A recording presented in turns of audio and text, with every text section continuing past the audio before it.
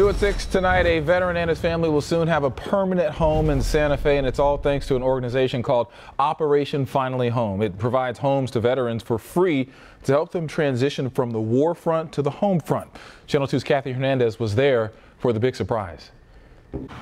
When construction starts here on this half-acre lot, it'll turn this grass and dirt into dreams.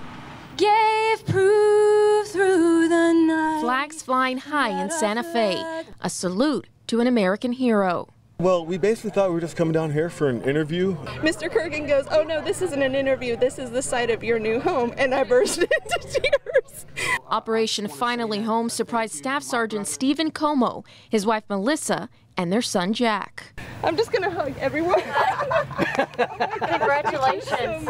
It's giving them a nearly 3,000 square foot home mortgage free. I still can't believe this is happening. It's so beautiful here. It's everything we were looking for and hoping for. And it really hasn't set in yet. Like, it's fantastic. I feel great.